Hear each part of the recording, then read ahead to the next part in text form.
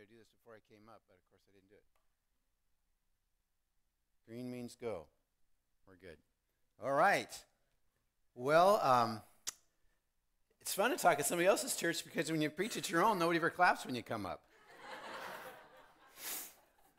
So anyway, I am going to share with you guys something that's been a blessing to me, since I don't know kind of where you've been or what's been happening here or kind of the world here.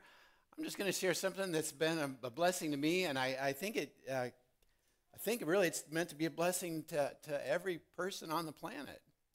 And the more clearly we see it, the more we realize we really do have good news to bring to other people.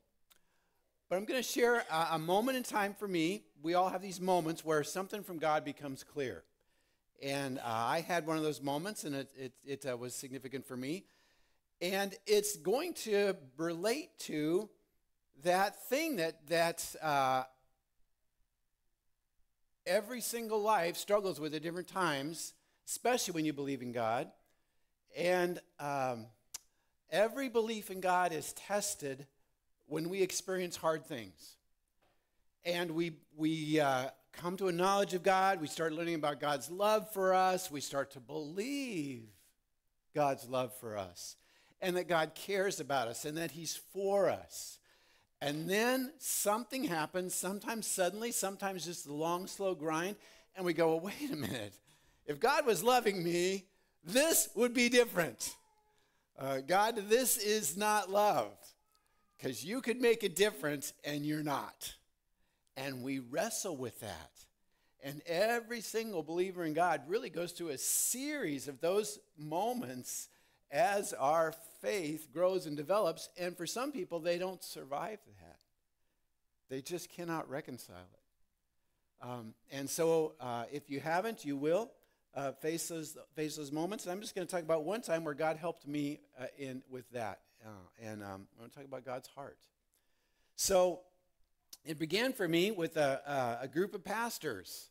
And we all went to the Ark together in Kentucky. How many of you guys have been to the Ark Encounter in Kentucky? Well, if you haven't, it's a really interesting experience because it's a life-size replica of Noah's Ark. It was built by the Amish. It's built all out of wood. I think it's the largest wooden structure in the world or something like that. All these things that are amazing about it. And what's really amazing about it is how big it is. And they have, it's a whole museum inside, and they have it all set up, like how could Noah really do this, and how he grew food inside perhaps, and where they stored the water, and where the different kinds of animals were, and you got to see the little dinosaurs on there, because if you really understand all that, why dinosaurs were on the ark.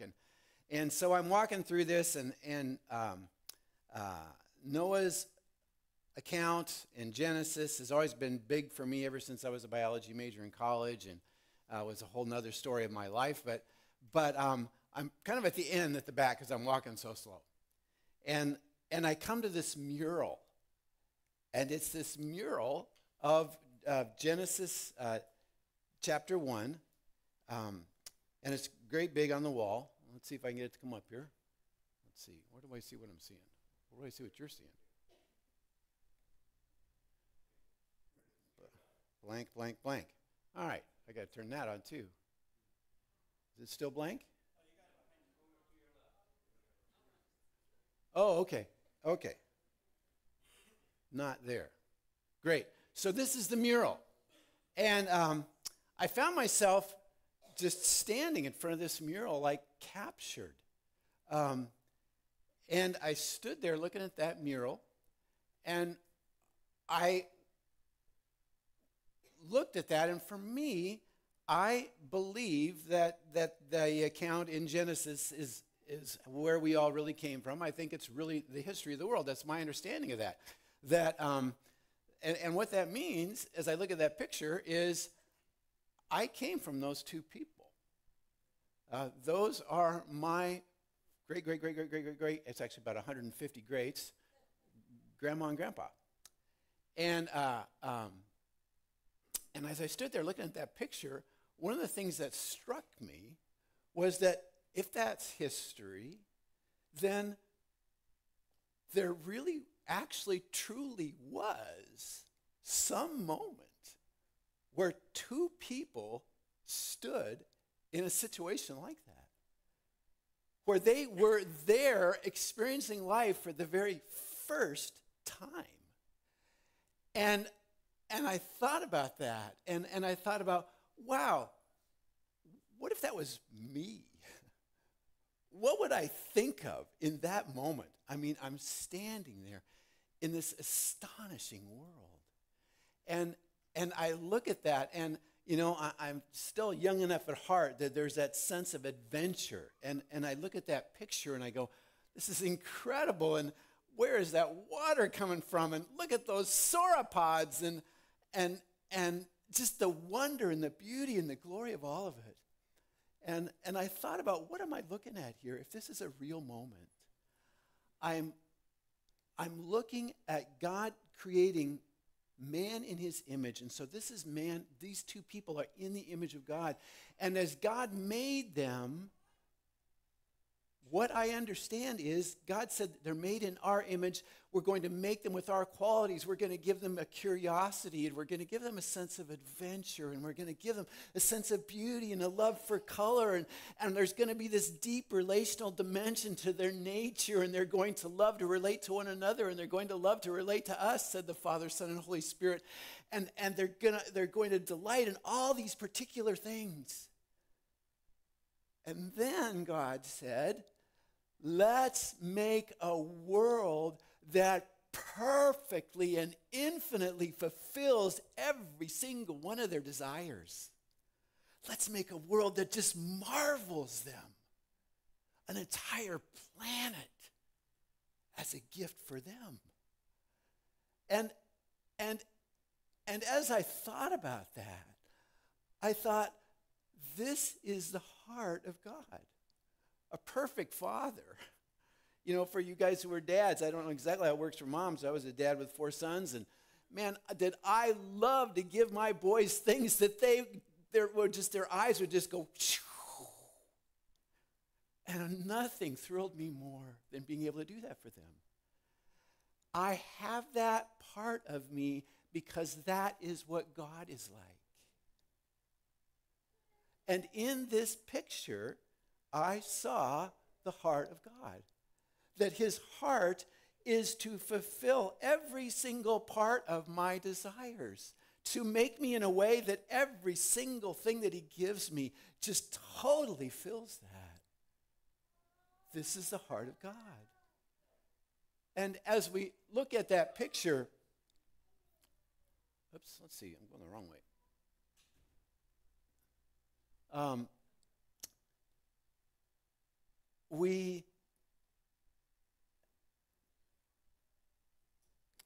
I don't know what you want in your life. But you know what? I believe it's in that picture. Everything will fulfill and satisfy you. And I imagine myself, and of course, where do our eyes go? And we almost can't take them off of it. It's right in the center, right?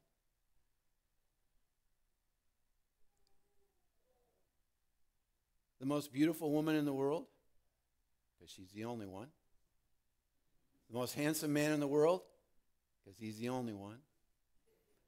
You're standing there beside that person in a marriage literally made by God.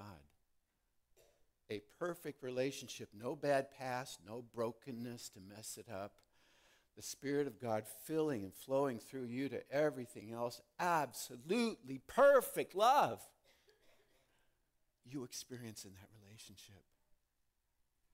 Everything your heart desires is there. That is the heart of God. What does God want to give us? And what God spoke to me as I stood there staring at that mural is that this is what God wants to give us. This is his desire. If he could do anything, this is what he would do, and this is what he did. And Bill Young, one of my good friends and co-pastors, came back finally and found me. He said, "What are you doing back here?" and he saw me staring at this wall, and he took a picture of this without me knowing it, and he blew it up in a big poster, and now it's over my desk at home. And this is what I sit and look at. I'm a reminder about the heart of God.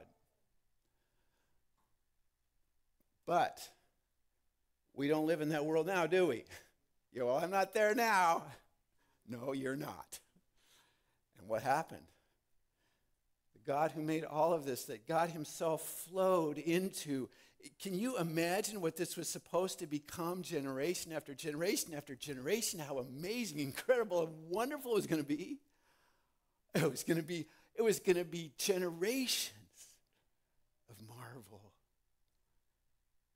And yet, in the craziness of this reality, there was a temptation, and there was a choice, and there was an instruction, and there was a command. And to just put it in a real simple way, this power cord that ran down into the creation and into Adam and Eve, and it was plugged into God, and all of the life came from God. As who he was flowed down into it, Adam reached up and he grabbed that power plug, and he ripped it out of God, and he plugged it into himself. And all of a sudden, there's this huge screeching sound, like a massive ocean liner hitting an iceberg, and the whole side of it being ripped off. And the whole thing just tilted and came to a massive crash. And God brought a judgment and a curse as that separation.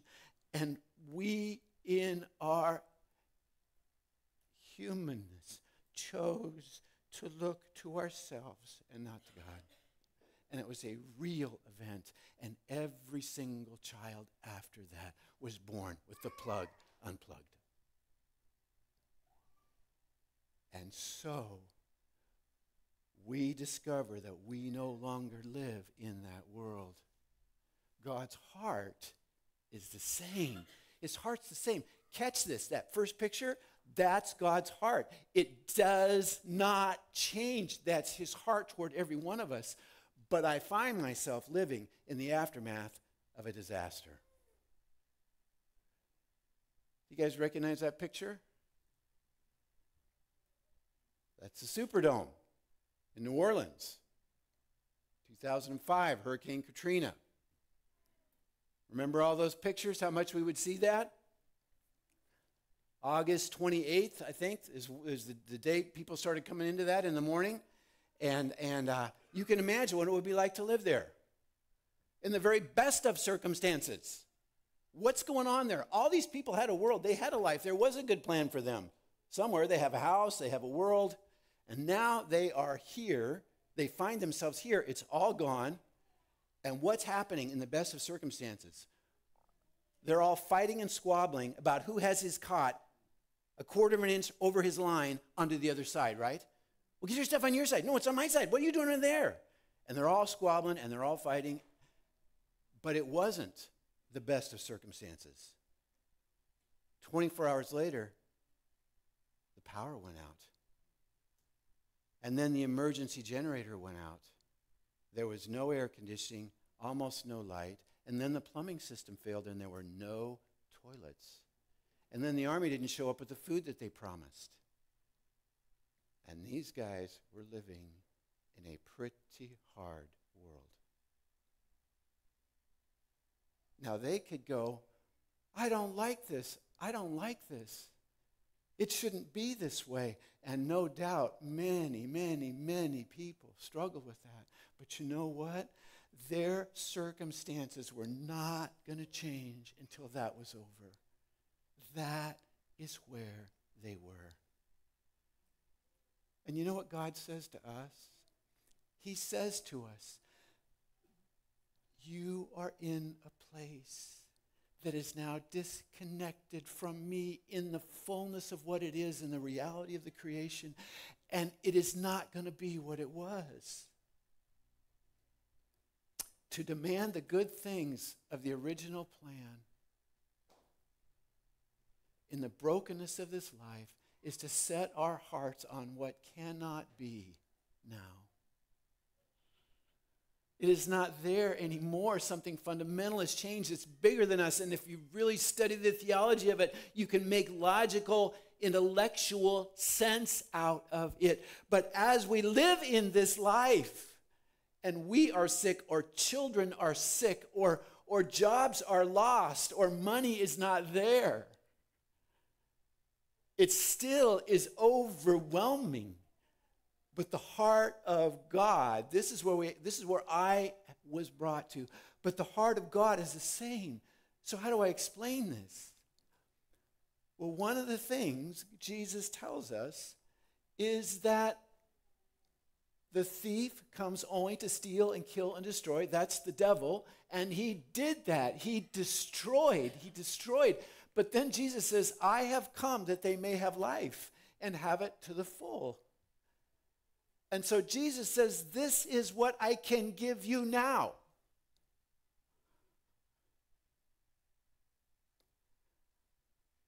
I can give you an abundant life now. Just like Jesus had with his Father. Jesus walked on this earth, and you know what? Almost nothing went right for him. It says he was a man of sorrows and acquainted with grief. What did he have? He experienced an abundant life in relationship with his Father. And God does bring good here. And God says that he gives us all things for our enjoyment. And you and I are still meant to enjoy life. And there's a lot in life I enjoy. I enjoy a lot of life. And there are many good things here. But Jesus tells each one of us, the bottom line is there are times where nothing other than your own personal connection with God will make this life livable. And I've been studying a variety of social things, and one of them is suicide, and suicide is skyrocketing. And you know why that's happening? It's because people look at their circumstances and go, there's nothing that makes this worth it. There's nothing that makes this worth it. And without God, you can reach that point where you say there's nothing that makes this worth it. But there is a real experience God can have in us, a real experience we can have with God through the Holy Spirit, where we sense that he cares, we sense that he's there. God can help us. God does answer prayer. That doesn't mean all of our circumstances will change, but there is something that you can find that Jesus knew with his Father that's real. And that's what he asks us now. Just like the Father asked Jesus, you must live in your relationship with me. And Jesus, many, many things are going to go wrong for you. You must live walking with me. And Jesus says the same thing to us.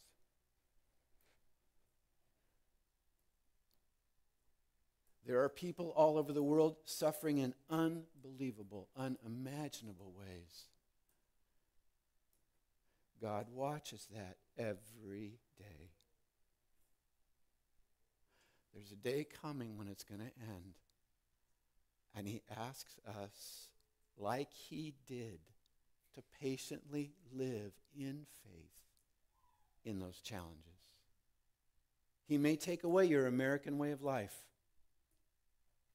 Well, he won't take it away, but he may allow it to be taken away.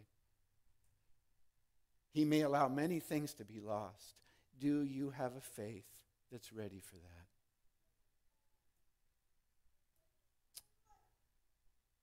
And you might go, well, that's not enough. I can't do it on that.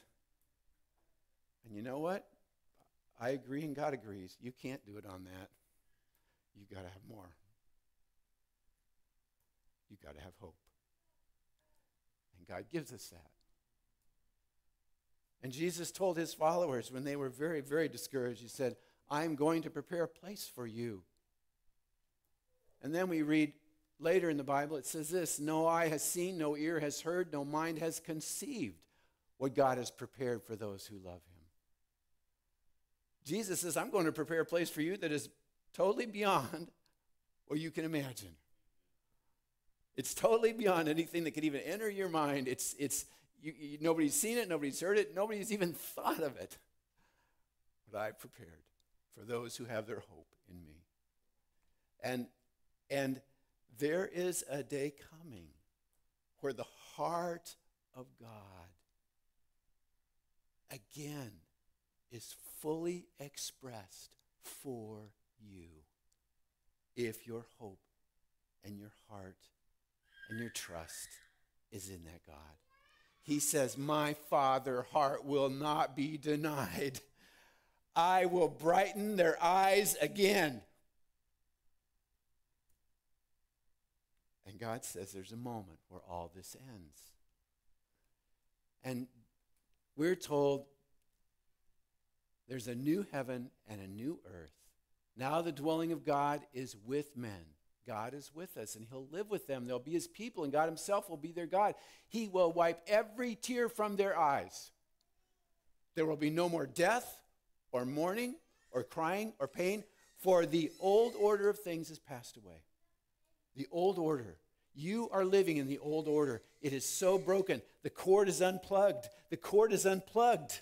It was created to run on God, and it's unplugged.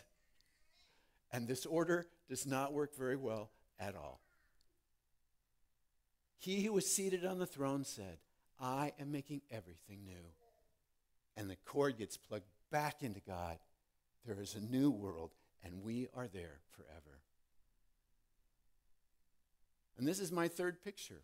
I have three pictures that I wanted to use to share this lesson for me. This is another picture that was huge for me. I can't remember where I got this one, but I just kept looking at it. My wife finally took it, put a verse on it, and made a poster out of this one. This one's in my exercise room. I don't have a picture of the Superdome. But this, I never get tired of looking at that. I tell people it's my favorite picture of me. This is my favorite picture of me. I very much imagine that moment. And you know what? God wants you to have that be your favorite picture of you.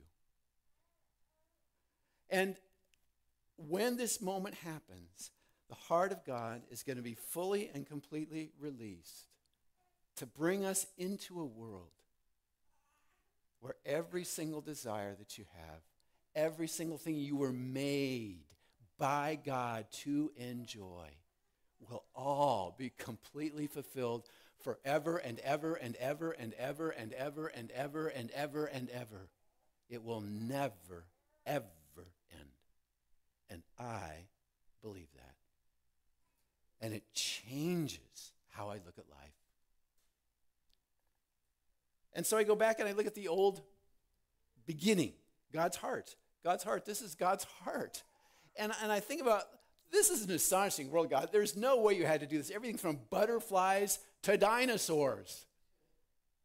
And I think about the whole dinosaur thing, and how they fascinate people all over the world. There's something about them. So what were they made for? Well, if this Bible account is true, which is how I understand all of it, those were made for you and I to look at. They were made for us. Like we like to look at the elephants in the zoo. I love to see the elephants. They're just so amazing. Well, imagine going and seeing those guys.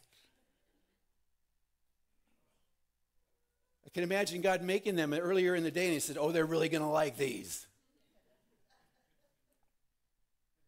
This is going to brighten their eyes. Let's make them just a little bigger. Yes. Because he wants to delight us. So I want you to think about the heart of God. Why did those exist? What are we capable of? I just want you to catch that in a clip from a movie that you probably saw years ago. And can we turn the audio up on that?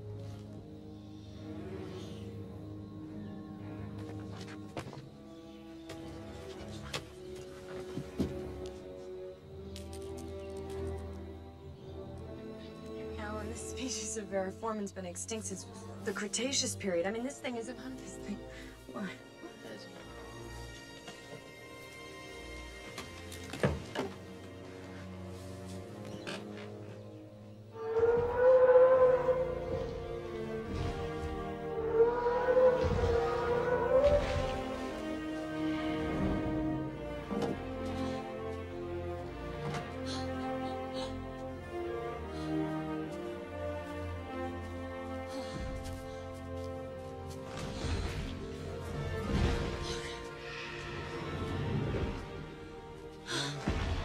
words. It's a dinosaur. Read this tear off the little book on it. Cold-bloodedness, it does not apply. They're totally wrong. This is a warm-blooded creature. This thing doesn't live in a swamp. This thing's got, what, a 25, 27-foot neck? Brachiosaurus 30.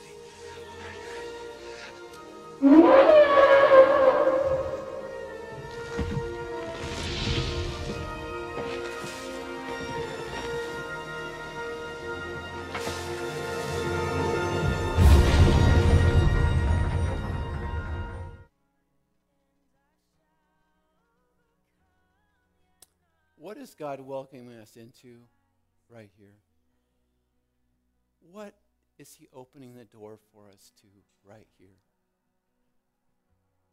What is on the other side of the three people represented there? What world waits for you? What is your Father made for you? I believe it's really there.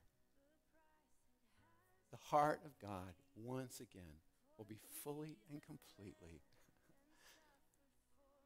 expressed for us. Everything you were ever made to know, have, and experience will be there forever. He asks us to be patient, to live the abundant life we can have now in the Spirit, to walk with him, to wait, to suffer, to believe, and to have hope. Let's pray. Lord Jesus, I pray grant us faith in this. It isn't just a thing of knowledge. It's a thing of trust. Lord, I believe this is true. I'm so convinced I'm going to enter that place where I'm standing in front of you. There's going to be that hug. There's going to be that greeting. There's going to be that maybe that word, John, it's over. And John, it's just starting. Lord, thank you for that. I can't wait. Sometimes I think about what I'm going to do on the other side of that hug. Give us that hope, Lord.